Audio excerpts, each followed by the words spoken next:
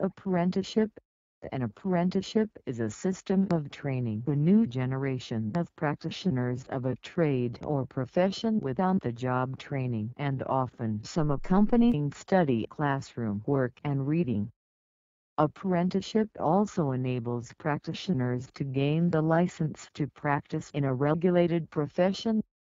Most of their training is done while working for an employer who helps the apprentices learn their trade or profession, in exchange for their continued labor for an agreed period after they have achieved measurable competencies. Apprenticeships typically last 3 to 7 years.